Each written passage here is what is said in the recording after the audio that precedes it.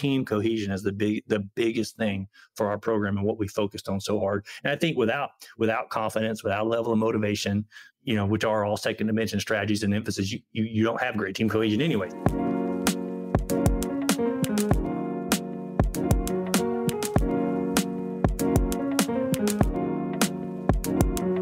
Sitting here with my friend, Coach Barry Harrison. Barry's been the football coach for us at Friends for a year and a half, and has done a wonderful job, has a lot of insight on leading the person and this generation of athletes. So I'm interested to talk to him. So Terry, thank you for joining me. I appreciate it. Looking forward to it. Cool. Well, I don't want your life story, but give our listeners a few reasons why your opinion should matter and why they should listen to you.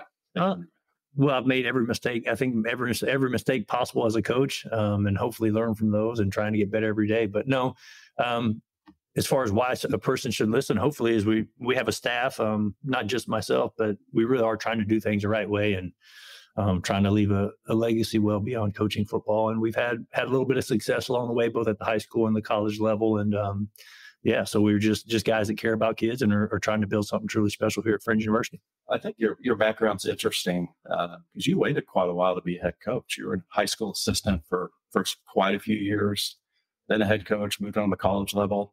I see people being more and more impatient, waiting for their chance to be a head coach and getting out of it. Talk to us about that process of learning and when you felt like you were ready. Yeah.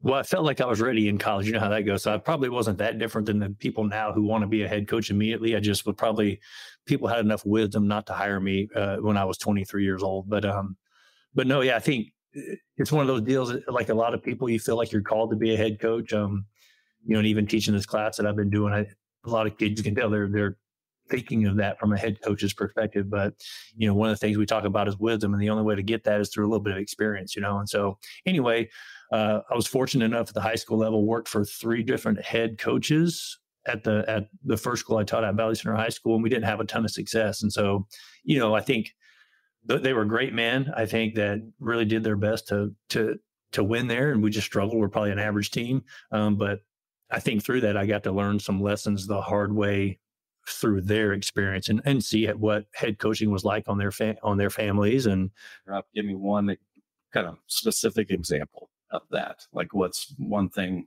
of hard lessons? Yeah, hard lessons during that time. Oh, yeah. I mean, one specific example. The one that comes to mind the most is when it got really hard. I'm trying without saying names. When it got really hard for one of those guys who's an awesome man, awesome dude, but when we struggled, he just slowly started taking away from the assistants and just taking jobs away. And now he not only did he coach this, but I'm also going to take that. And it wasn't even in a way that was malicious or he didn't hurt feelings along the way, but you could just see he took all that burden on himself and internalized everything.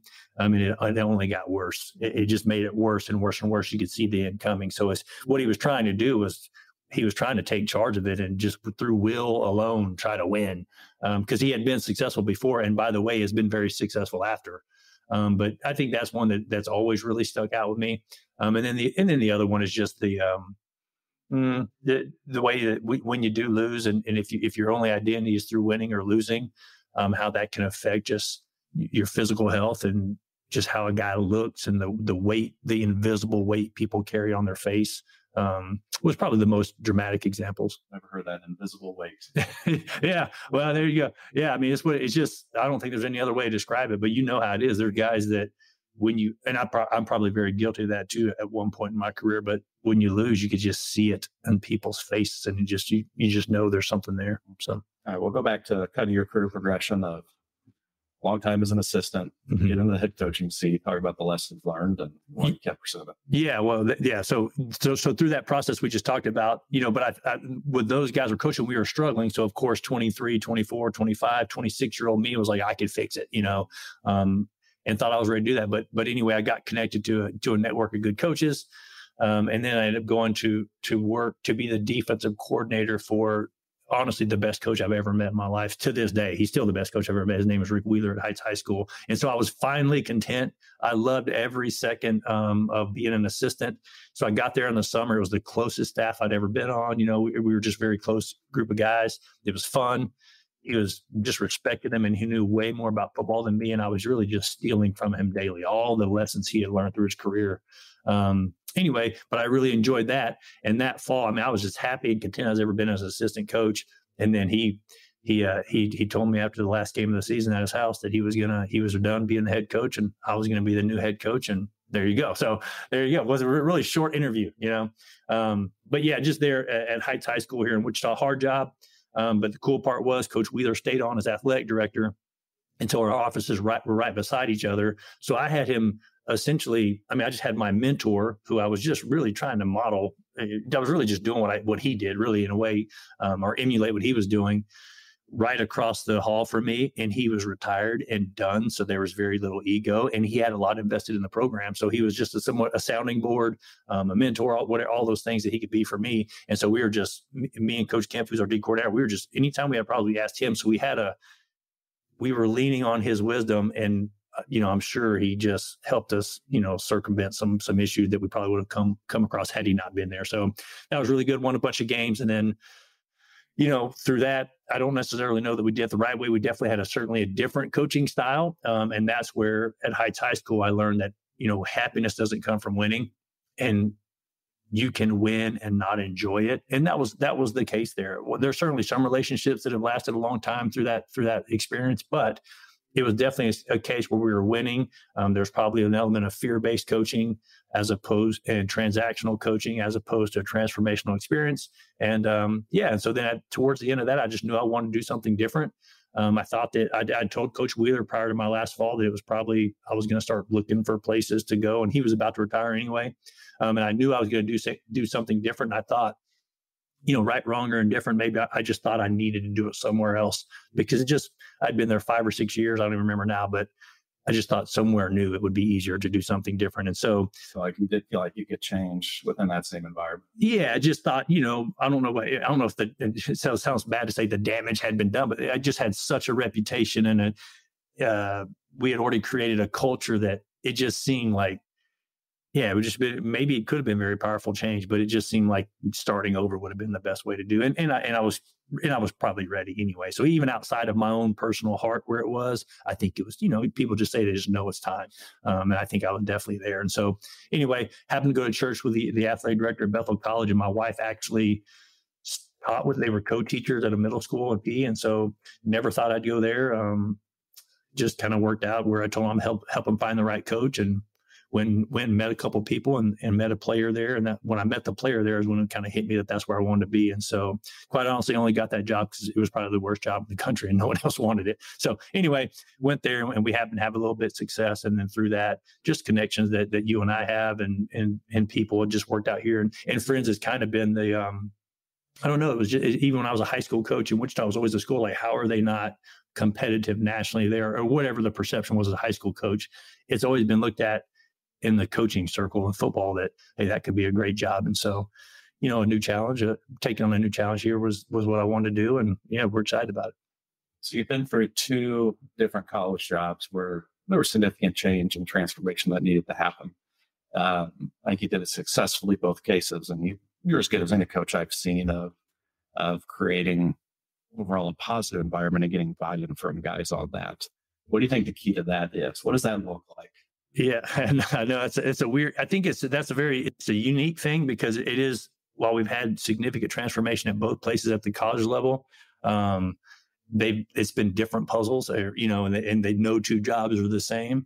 But I hope, at least, and when we talk about it, our staff talk about what is, I hope, and I personally think, and maybe the kids would tell you different, it's just being very genuine about how hard it is to do, being very genuine about the struggles that they're there, and just being, as upfront and honest as possible and about the hard stuff, whatever that might be, from the zoomed out perspective institutionally, from the zoomed in perspective on the field at practice on a given day, and everything in between. Being just as genuine upfront about that, and telling them, why it matters. Like, why does it matter to be a successful student, to be a successful football player, whatever it looks like? Because you've heard me joke around, football's kind of silly. And if you can't translate, why does it matter if you take a 6-inch step versus an 8-inch step? Like, because it is silly for a lot of sports to hear, like, why is this coach harping on that? Explaining the why. and connecting that to the bigger picture of why it matters to leave here is hopefully a Christian Warrior football player or a Christian Warrior man. That's kind of our big push right now. And so I think when you do that, it's pretty well received, and kids know you're speaking from the heart. I think I talked to somebody a couple of weeks ago about that. Like, I read books every now and then, and I'll get really motivated about some book, and I want to be that guy. I just can't be that guy. And it never lasts. It never lasts over a week, over 2 weeks. And so in the end, we always come back to just being exactly who we say we are. And when you do that, I think there's an element of trust that you get from kids and families. So a guy I read a lot of is a guy named Tim Elmore, and he does a lot of generational research, leading students and that kind of deal. And he says this generation, you could lead them if you have two things. I'm curious your thoughts on it. One, you have to know what you're talking about because they can get on their phone and see if you're full of it. And number two, you have to be authentic, which is what I hear you saying. If you aren't those two things, they will just bail on you as fast. Yeah, well, I probably just got lucky because I wasn't smart enough to not be authentic. So there's a whole lot of luck involved probably in my whole career. But so definitely that. So there you go, that part. And it's just like when we talk about, the 3D impact on our program and our institution and athletic department, we talk about first dimensional things, which is strategy, tactics, all these things. If you're not, you have to be an expert at that. You have to be an expert at everything. So we've been very fortunate. We've played to our strengths, and we have some systems in place on the field. So we're talking strategically now and tactically that we are experts at. And so when kids know that, and we know how to fix it, and we can prove everything we say on film, and we try to be very conscious of that we don't just say things to say it. We could show them on film that, you hope that gets that element of trust. And then, I think we have had history of success, so we could show them some past success, but now we're in this part. Now we've been here long enough. They saw some success on the field, but obviously want to grow that. And so now we'll be more leaning on their experience here, hopefully, as far as, success, as far as what we're doing strategically. Yeah. What about the authenticity? Because I think football is unique. It's such a big staff, and there's so many guys on the team. Even if you're authentic, if your assistants aren't, it doesn't matter. And you guys have the track record where I think you have the first box checked if you know what you're talking about. I think you guys are going to believe that coming in. But the authenticity throughout the staff, in cool ways and annoying ways is pretty unique. Let's harp on the annoying ways for this. How have you developed that? Because I think that's a big part of it. Yeah, I think, again, I don't know if it's luck or just, you maybe there's a feel of what works versus what doesn't work, but giving those guys opportunity to be leaders and speak to the team. Football is unique because you do have there are teams within a team. So I think just the nature of football, you have meetings with the offensive line, you have meetings with position groups, and those are just organic opportunities to be a leader for a certain position coach or GAs or whatever it is. And I think so. I do think that helps with football. So if other sports, I just don't know enough about other sports to know if that's even a thing that happens. I think basketball, or from my experience of every basketball coach, I think they're just always together because it's such a fluid game. You have to be, by the way. Whereas football, there's more of a start and a stop. The nature of positional grouping and practicing makes it a little easier to do that. So I think you get some of that. I think you're downplaying it though, because there's a healthy respect for you from your staff. But they're very comfortable being themselves around you. Mm-hmm. And that's not an equal balance. And maybe it's just you've been together a while. Yeah, well, that piece is unique. Yeah, I think we're friends. Number one, we're friends before football. We'll be friends long after football, whatever that looks like for every unique person in their own career path. But no, I think there's an element of friend. There's an element of trust. I mean, those guys know, like, we really are who we say we are, and we have fun together. We've all been through hard times as a player and as a coach before, so we all know that we're tough guys, or whatever that means. We handle hard times really well, and honestly, that's probably the hard times are when we're at our best. So that's, I don't know, we all kind of crave that, and we all respect each other, and so we all know, privately, we all know that we're a bunch of tough guys that we can all trust, and we're all loyal to each other. So I think that helps. Yeah. I'm going to shift a little bit, talking about the student athletes that we lead and coach. So I stopped coaching in 2015, and I think there's been a pretty significant shift on expectations of kids, both good and bad. I think they're demanding to be treated with respect, and that's not a bad thing whatsoever, even though some coaches, it ticks them off. Mm-hmm. I'm curious your take on how you think this generation of student athlete compared to, let's say, 10 years ago has changed, and how are they to say? That's very interesting. So I think my perspective comes from 10 years ago coaching high school kids, and high school kids by nature are going to be different than a college kid. So I've got that different thing going where when I look back to my previous coaching a decade ago, it was a high school environment, which is just a little more restrictive and a little bit more structured than now when I think about a college kid.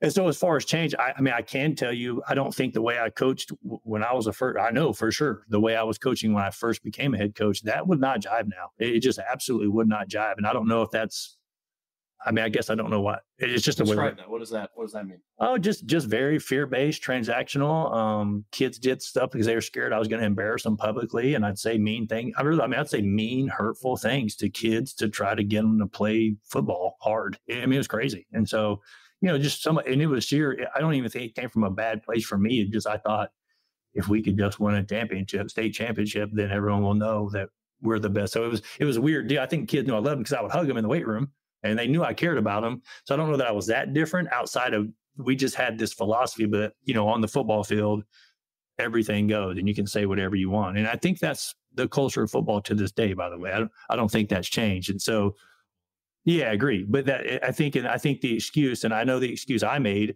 as a high school coach at that time was, well, that's how kids talk to each other. And I think it's like anything, that's the easy way out, right? So if you're going to fall short of it, if you're not going to be a great leader, or if you're going to lead in a way that probably doesn't create great citizens, great husbands, great fathers, whatever that looks like, I think that's overplayed at the high school level because they are younger. But it's way easier just to say, well, yeah, I can say this or that because that's how they talk to each other. Well, yeah, also, but you're also not affecting any change, which is the role of a coach. And so some of our cultural issues and some of our societal issues, again, can coaches change the world completely? I don't know. But if we're not going to fight it as leaders of 15 to 18-year-olds at the high school level, who's going to do it? And the answer is no one, and so that's the battle I think that every coach fights, because it's way easier to submit to, well, this is how they speak in the hallway, so I'm just going to do that because they understand that language, as opposed to fighting the fight of getting them to treat each other better and affect change in a better way and maybe a more positive culture,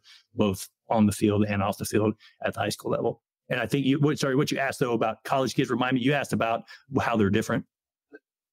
Looking at how kids have changed in the last 10 years. Yeah. Well, and COVID and so. Yes, and I definitely didn't want to leave. That was the first part. I did definitely want the last part is the most effective. And then outside of that, I don't know. I think our kids here, we just finished exit interviews this week. Our kids here have been the most thankful. And this has been my experience in college. When you're upfront and you tell them, hey, this is what you may struggle with. These are some things you need to work on when you're and this is where you're at on the depth chart or whatever it is however it is you're communicating with your players. They just want to be told the truth. I think what they see through is, I think a lot of kids know, hey, I'm probably they can almost do a depth chart on their own. They know they're at practice every day, probably more so than me and because they're playing basketball, by the way, in the gym for intramurals, and they know who the great athletes are. So they know if you're just leading them on and you're not really telling the truth about where they're at. And so our experience has been, and especially in the last week, kids are thankful. They know where they're at. They're just glad that somebody pays attention. We had our first week here when we told someone what they need to work on in practice. We were thanked because the kid said, hey, I just appreciate that you're telling me what I need to work on. No one's done that. And this is at the college level. And so I don't know. I think kids just appreciate you being very genuine. That's my experience today with these kids. They're actually grateful and thankful when you're honest. Most people call it brutal honesty. We're just genuine and are giving them a plan to get better. And I think that's pretty cool. Do you think coaches are fearful of being honest? Yes, I think because it's hard. It's a hard conversation. It's not fun to tell someone. If you ask any of our players today, what's the hardest part of being a coach? And they will 100 per to the player will say picking playing time, picking who plays or that. We say, hey, it's hard to pick who plays. It's the worst part of the job. The best part is practice every day because we get to work with every kid. And the worst part is then picking who plays. And so I think it's because, we could probably have a longer podcast on why, but I think people are scared to have tough conversations and people want to tell things. You don't want to hurt someone's feelings. And if you're a coach, from the sport perspective, so many people think when you're told you're not good enough, that hurts someone's feelings, or and people don't want to do that, because I think every coach at the root has a heart for kids. That's why everybody is in athletics. And so I think people are scared of that because they're scared to have a kid cry in front of them, or they're scared for the kid to then tell their parent, and then the parent calls and says, how can you not think my kid's the best player? We verbalize that too, by the way. Every parent thinks their kid's the best player on the team. We tell our kids this. It's okay. Like, your parents can be mad at me.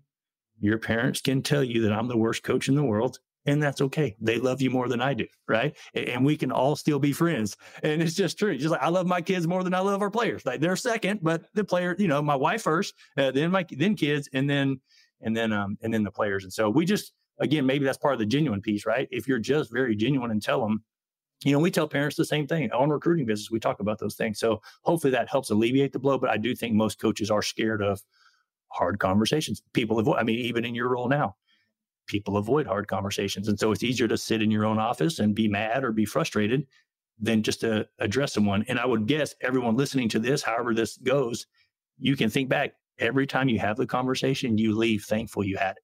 So the same is true for kids in playing time and athletics. That makes sense.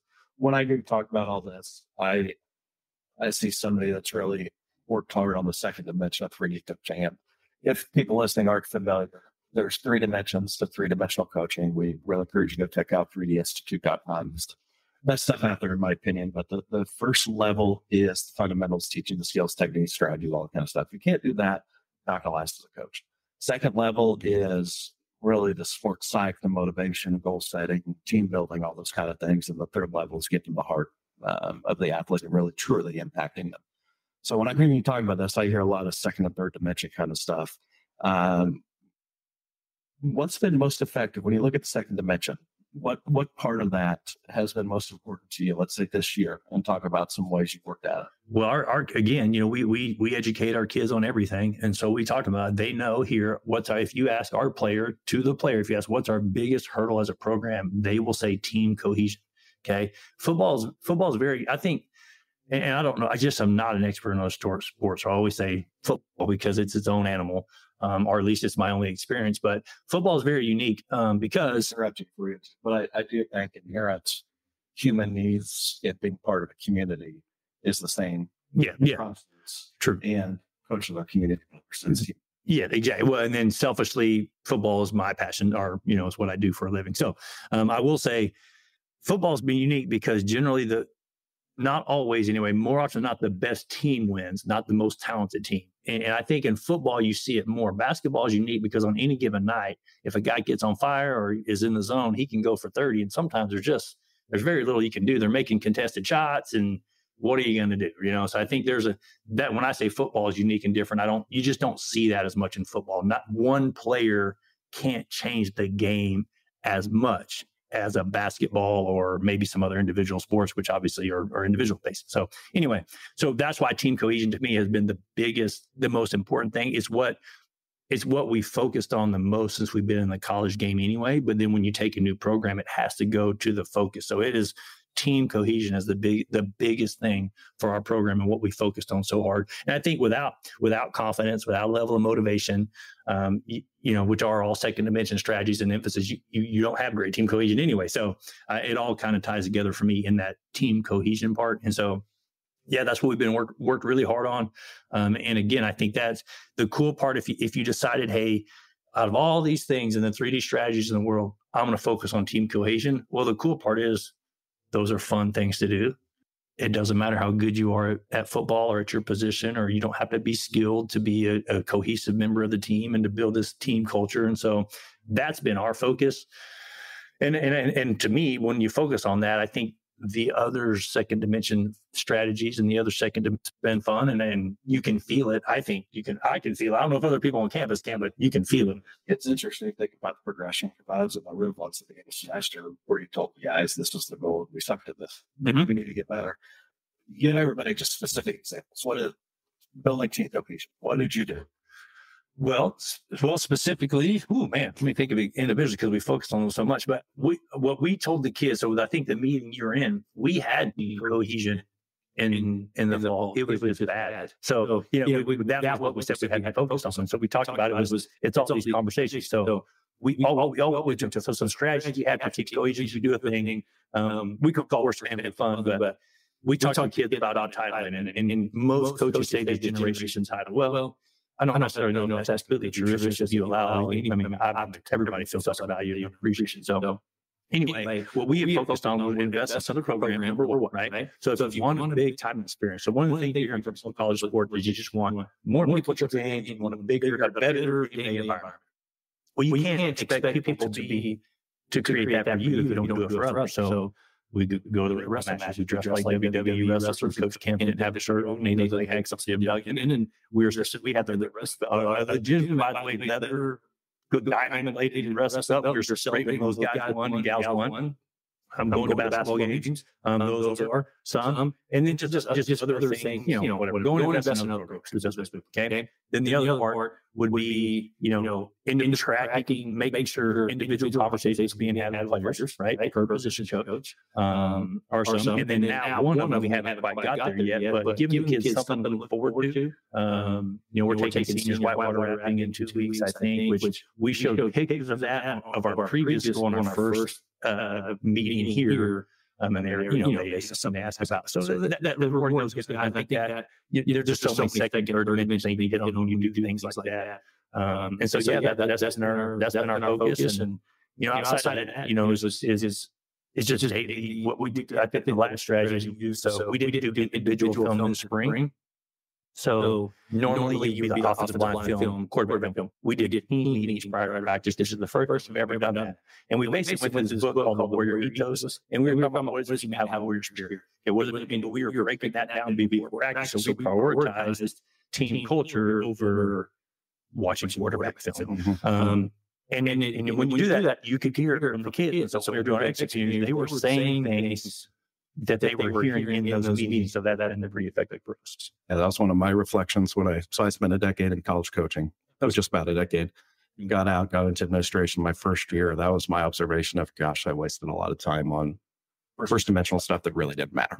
If I would go back and do some things, it'd be that. One thing you didn't mention that I thought you would is spotlights and put-ups.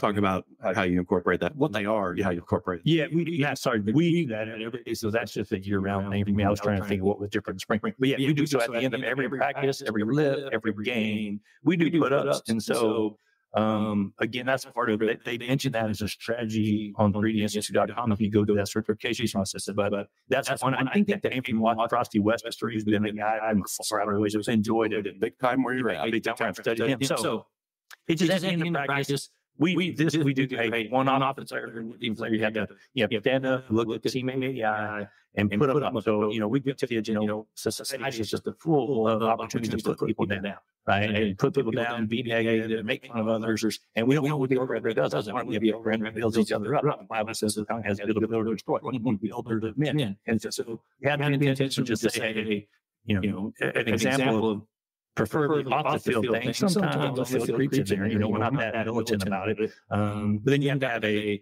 have to do a facility cheer, and we all do it together. And if you come watch our practice, I think that shock people the most because they'll do the silliest cheers. We talked about this this morning. Everybody does. So everybody does. It's fun, and parents always have big comments about that when they visit. But we do that. Some spotlight drills when we done. We did more in the fall. We could probably do it more.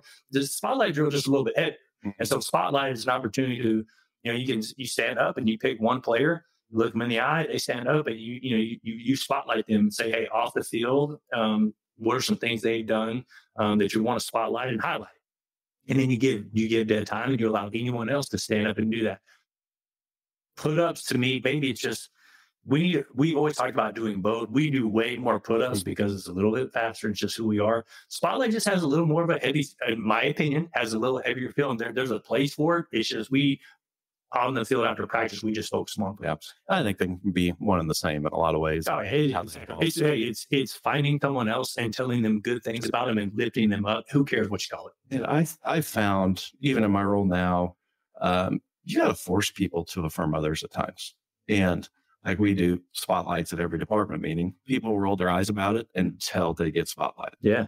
And the toughest dude is still choked up when they hear their peers affirm them as a person, not just, hey, man, you're a good football coach. Way to go. Well, it's countercultural, right? We already, even for people our age, it's countercultural to pick somebody up as opposed to tear them down, or at least acknowledge someone good at something because it makes me look like I'm less than, right? So that's countercultural.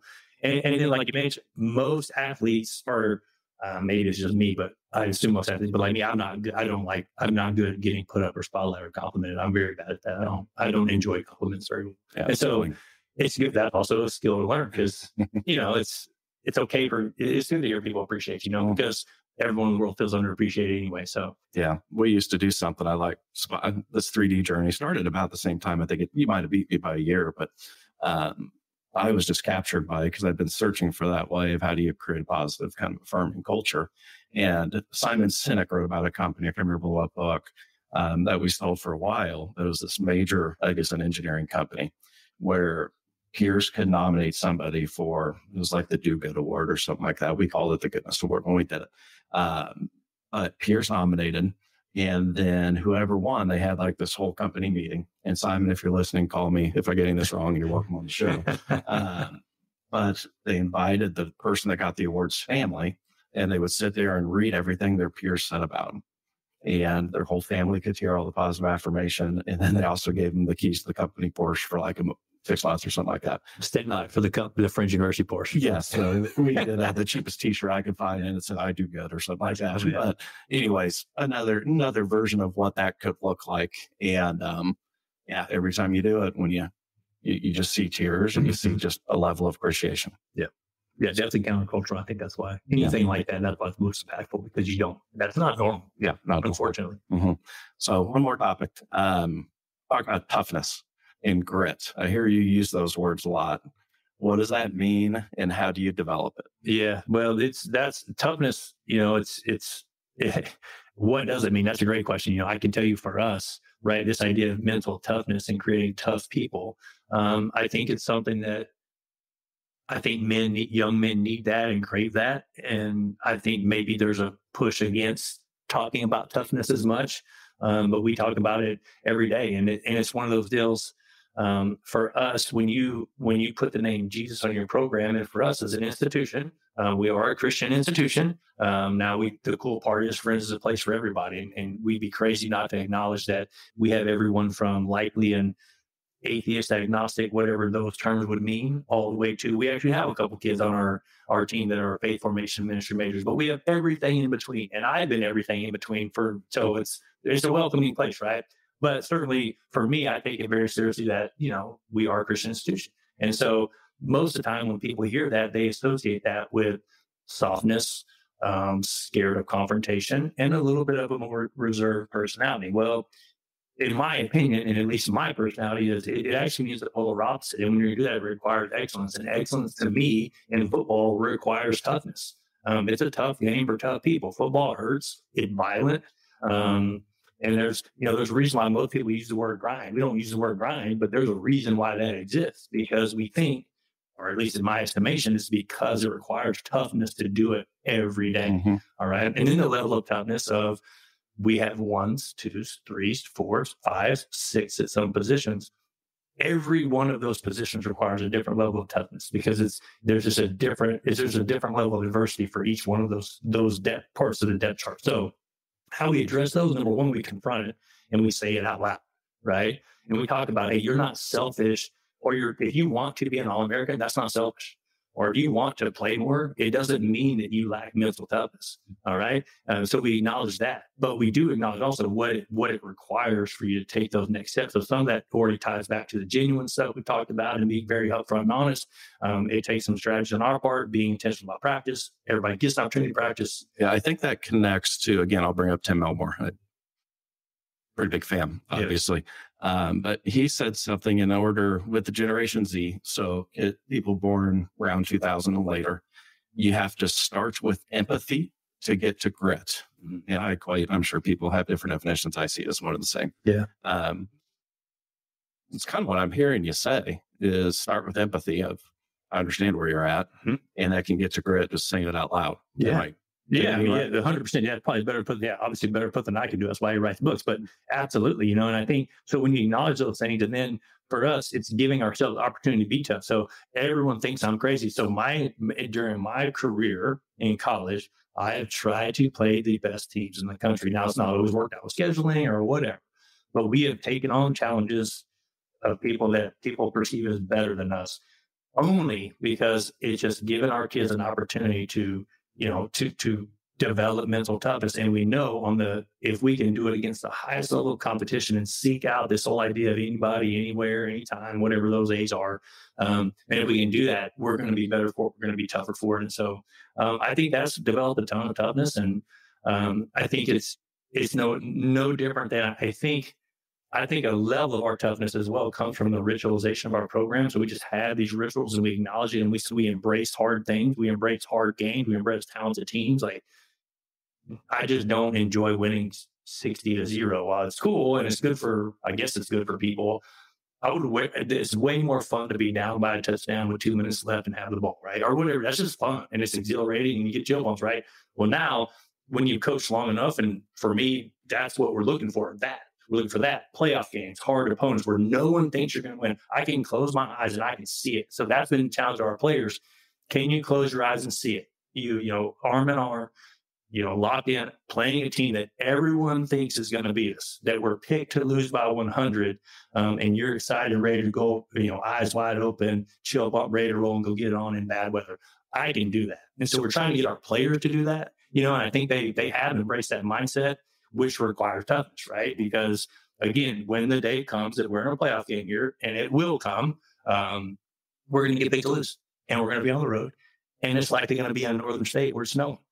Here we go. That's when we play our best football, because we're the toughest team in America. And that's the idea. That's the mindset we go with every day. So, those are ways we do it. And so what about building toughness with staff? Because you have a lot of young GAs, young staff. We talked earlier about people are scared of the hard conversation.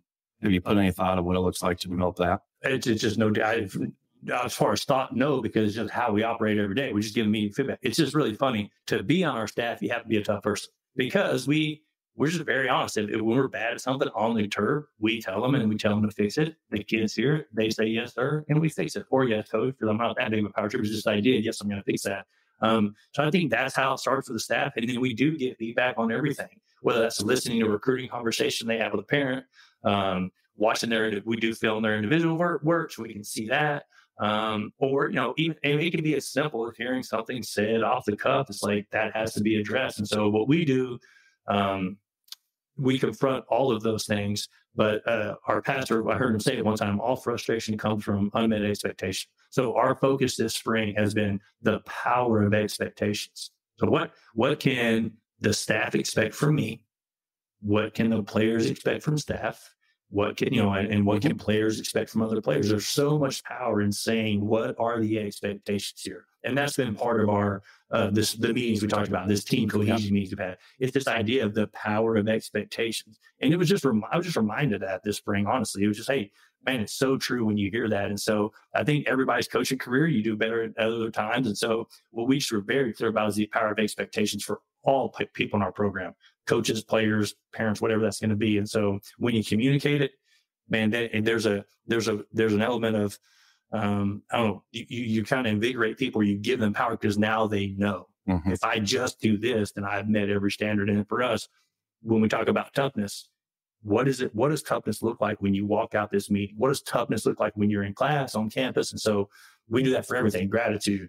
What does it look like to honor God? What does that mean when you walk out? As opposed to, there's a lot of coaches that make awesome PowerPoints, and I'm not knocking them, and they do a great job of that. But maybe when you walk out the door, what does that look like on a day-to-day individual basis? And I think that's where people fall short. Read a book, make a PowerPoint. Well, it's very different when you're just interacting daily. And I think that's our strength, as opposed to maybe the organizational meeting part. Mm-hmm. And that's been a aha moment for me of when I look at in my career as an AD, when it's gone bad with coaches. A lot of times it was doomed from the start because there wasn't clarity of definition, expectation of here's what I mean by that.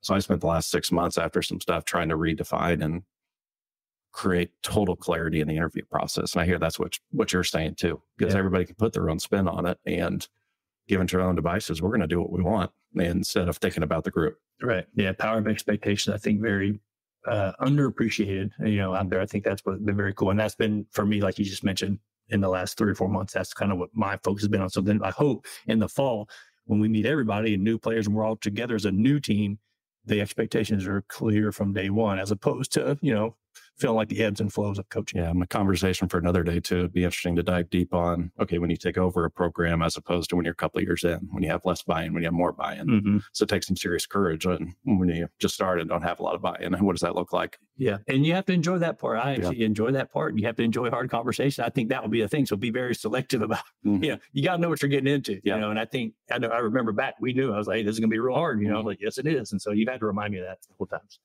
I remember me saying, I've been living the hard for years, man, let's go.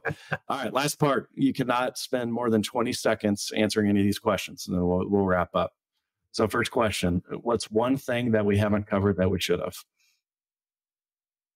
Man, you know, the only thing I would say is that probably very, our kids are awesome kids here. And I think they're not necessarily special. So I think every kid out there has that in them. And so I think if you're struggling with any of these issues or team culture issues or team cohesion issues, likely it can be fixed and likely immediately.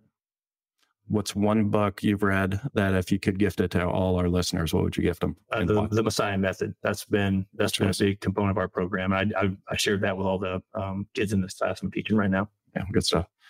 How has failure set you up for later success? Do you have a favorite failure? Favorite failure? I feel like I fail every day. So I don't know. Favorite failure? Answer the question. Come on, man. I can't think of a specific failure, but I appreciate hard times a lot. And I embrace those because I know it's made us better, tougher, all that good stuff. So I can't think of a specific one, but plenty. What's one weird habit or absurd thing that you do that you think makes you better? I don't know. I would need help with that weird habit that makes me better. I don't know. I think we have a staff full of this, by the way. I'm very reflective and I think I'm very good at hard feedback. Now, so I don't know if that's a weird habit, but I do know I enjoy hard feedback and I enjoy people telling me what I'm bad at. And talk about weirdness. If I get bad emails from parents, don't bother me. Bad feedback from fans of the game don't bother me. I actually embrace that stuff because sometimes there's generally a nugget of truth and wisdom in there. And so I'm not a grudge holder against parents that tell me maybe we've fallen short. So that's kind of weird, I think. Last one, in the last 5 years, what new belief, behavior has most improved your life? Belief, behavior, habits has most improved my life. I think, more than anything, just believing that, that we can truly change, locally specifically, but even the world through mentoring these guys. And I think there's a craving out there for this idea of what does a tough Christian man look like? And so I think maybe early on in my career, I didn't necessarily know if I believe that to the core. But now that I see that every day. And so it's just reaffirming that we're doing the right thing here. And so I think in the last 5 years, if anything, that's been life-changing for me to know that there's a craving for it. And I told you this just the other day, when parents sit in our office, they want toughness for their young men. We talk a lot about what does a Christian man look like and a tough guy look like. There is a craving for that out there. And so our mission is to get out there and go find those kids and families that want that. Like Graham agrees. He said the coach will impact people in a year than what anybody else will do in a lifetime. Yeah, I think they don't illustrate the power of a coach, right? And I'm the same way, a silly football coach, but also that's almost, I probably shouldn't say that as much because it doesn't do enough justice for what coaches can do every day. No, appreciate it, man. Well, good conversation. All right, thanks. Thank you for listening to another episode of Beyond Coaching. Beyond Coaching is a podcast developed and produced by the Impactful Coaching Project with the support of Friends University. The Impactful Coaching Project seeks to develop coaches that coach the whole person and is the thought leader in coaching the 21st century athlete. The Impactful Coaching Project produces training, information, and research to help coaches improve. To see more information, go to impactfulcoachingproject.substack.com. Thank you.